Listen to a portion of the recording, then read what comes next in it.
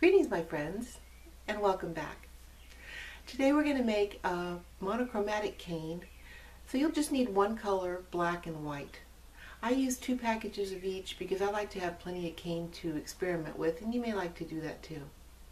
And also I want to remind you I have complete courses available, and they're on curious.com. My channel is called Polymer Clay Date with Pandora, and I teach on art jewelry adventure and polymer clay adventure. So I'm going to leave links there below for you because you may want to take those courses and they're really not very costly. So I hope you'll enjoy that. In the meantime, here's another free video for you, and let's begin. So we're going to make a monochrome cane, and I'm using this Primo Peacock and some white and black. And so of course monochrome means one color, and that's the only color that we'll be using. So I put this together to make myself a nice Skinner blend, and I've intentionally offset these corners. So when I've lined these up, I've pushed them off to one side and cut off the little tags. And that's just to make sure that I have remaining this color and this color on my final blend. I took my Skinner blended strip. It was 24 inches long in the end, and I cut it into 8 3-inch pieces, and I made this little stack. I can do a lot with these in this form, and that's why I do them that way sometimes. Of course, you could roll it into a jelly roll, or you could make a fan fold. And we're going to be doing that with this blend, so you're going to see that too. And after making my blends, I've got these left, and I made some thin sheets of them, all the colors. The black and white are on a number 6. This is a 5. And I always keep the black and white a little thinner because it can really eat up your design. A big hunk of black or white can really be dramatic if it's supposed to be a focal point, but if you throw it in to divide clay to make lines, sometimes it's too much. So I keep the black and white as thin as I can handle them comfortably. I don't usually go under a 6 because it's just too much of a pain. I'm just going to bend it, and I know that this is eventually going to be a triangle. But I think you've seen my videos before, and I start everything out to be round or square or rectangular because I think it looks better when I make it into a triangle later if it's kind of got more movement and dimension. Okay, I'm going to take this white piece, turned out a little bit short, and I'm going to throw this one in there. And the reason I'm not concerned with maintaining that one white piece is because, as I said before, the white can really eat up your design. And so I'm going to add a thin piece at the bottom so that this doesn't make too much of a statement with the white. Okay. The other one's going to be simple jelly roll, and I'll put the light part on the inside of this one. I like it on the outside sometimes depending on what the wrap's going to be. But the feeling of the light shining out of the canes is something everybody really likes, and you get that kind of light feeling from the light clay being on the inside, and it kind of looks radiant outward like a light bulb. So that's why I usually put the light part on the inside of a jelly roll, but you don't have to, and it's really fun to experiment with it.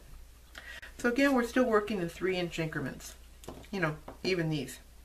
Okay, and that way I know what I've got, I know what I'm going to do with it, I know where they're going to fit when the time comes.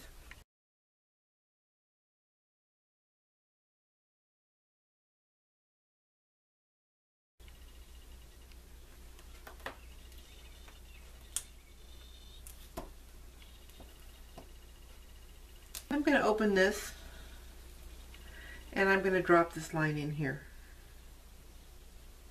Okay, so far I just have this little thing, and I'm going to set it aside because I have other stuff to make. So these are fairly simple components today. And you remember we have this.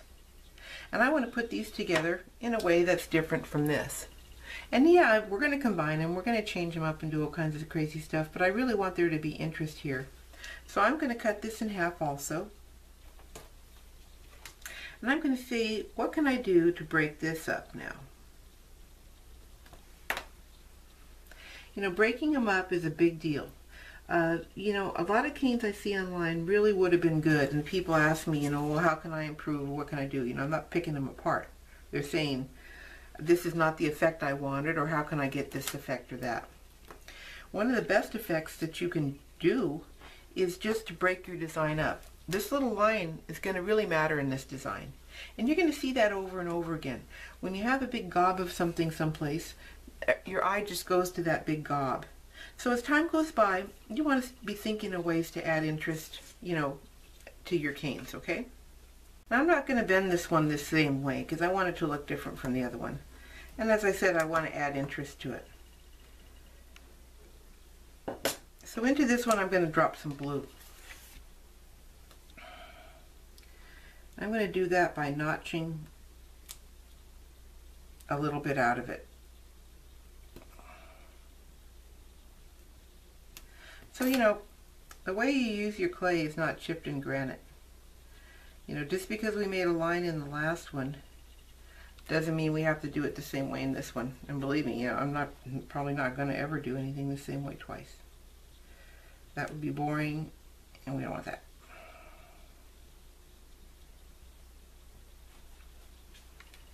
Okay, and that's where these come in. So I'm going to make some triangular material, and I'm going to drop the triangles down into there. So I made these little triangles. That's got kind of a wide end on it. Let's make that symmetrical. Well, it looks pretty good. And I'm going to stick the point of it down into that channel that I cut, that little notch. I'm going to do the same on this side. So, you can see as you're going along how you're making your decisions about how you want your cane to look. And as we talked about, I always want mine to have a lot of curve to it. So when I stick those points down in there and then bend them down to one side, that's establishing more curve for me. I really want that in my cane, okay? It's going to leave me with a bit of a space here, and I know what I'm going to put in that space because we've got all this stuff laying around. And I'm going to put this in here. It's going to look really cool. But before I do that, I'm going to put a wrap in there again to make a line. So I've created this shape here now. And I want to put this piece in here.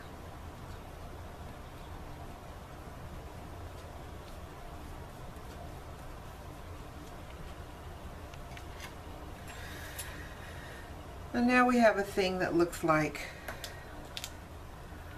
this. And it's just getting more interesting. It's just gaining character.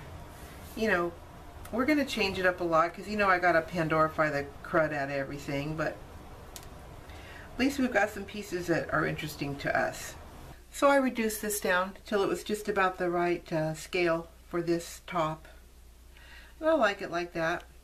I'm a little bit concerned with this black on black here. I don't really want to overdo it. So I'm adding this white line here and here because I just want to divide this black from this black. And all these little details I'm showing you because that's just what pleases my eye, but the whole point of this is that it please your eye. So I guess maybe I'm just making excuses because it's too hard to show every bit of intent in a cane in a video. But what I'm saying is, as you go along, you're going to be looking right at your work. You're going to be looking at the size and the ratio of color and the scale of one thing to another. And you're going to see what you need to do. So I'm explaining to you that I'm doing that, but that you wouldn't even really have to do it that way. You really never have to do it the way I do it. Okay. So here's what we have so far, and I really like it. But I want to break up this one flat line. I know I'm never going to be happy with that the way it is now. So I'm going to add some detail down into here by reducing the other half of this cane and sticking it down in here with some triangular fill made of this. So I've squeezed these together, taken the two bullseyes that I made and put them on either side of my triangle material I had before. And then just squeezed them up into a triangle. And that's the Pandorification thing. I know it sounds presumptuous to have named it, But I'd rather make things in general shapes like circles and squares and triangles and then change them into the shape I need than building them the shape that I need, because I like the flexibility as I go along to make them bigger and smaller and to fit them into spaces that they look better in than my drawing did or than my idea did, and that, you know, that happens a lot. So now all I've got to do is make a channel for this, and I'm going to do that with this piece of wood. This is just a piece of dowel I got at the hardware store, and it just helps me with these kind of shapes. So I'm going to establish that divot and go a little bit slow. You're going to have some squeeze out to the sides because changing your cane shapes as much as I do does cause a lot of scrap clay. But you know, I made your video about making Natasha's and stuff, and you know, scrap clay can be really pretty in lots of different ways, so don't feel too bad about that if it's going to achieve the effect that you want it to have. So I'm forced that into the bottom and maintaining the shape that I want to have. It's looking good. I like it. Don't forget we still have this stuff. You know, if you wanted to add to it one more time, you could. It might be really pretty around the edge. Do you like that? We can throw it in there. It's not going to hurt anything. I want to maintain the curve of it though.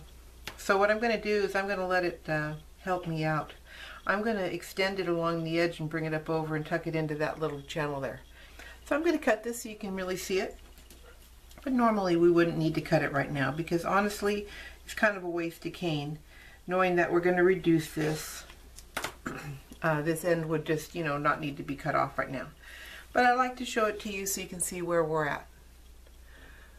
So there it is. I'm going to reduce this and recombine it, and we'll start working with this cane. So you're going to end up with material that's like this. And you've got a triangular cane. You can reduce it as much as you want to. You can see it's much smaller here. And not only is it much smaller, but I've taken some of that cane. It was this size, probably about twice this length. And I cut it in half when it was still a triangle. And I put these together and formed it into a square. So that's how I ended up with this. And as you can see, you may want hexagons or round things. And you may want to end up with things that are square. So you get yourself a lot of opportunities to change it if you can change the shape of the cane itself. And I'll put a link on there for you so you can see how to do that. It's not at all hard. But thank you so much for watching today, and I hope you enjoyed it. Please drop me a line if you want to see something in particular. And come see me at Curious.com and Polymer Clay Adventure and Art Jewelry Adventure. Bye-bye.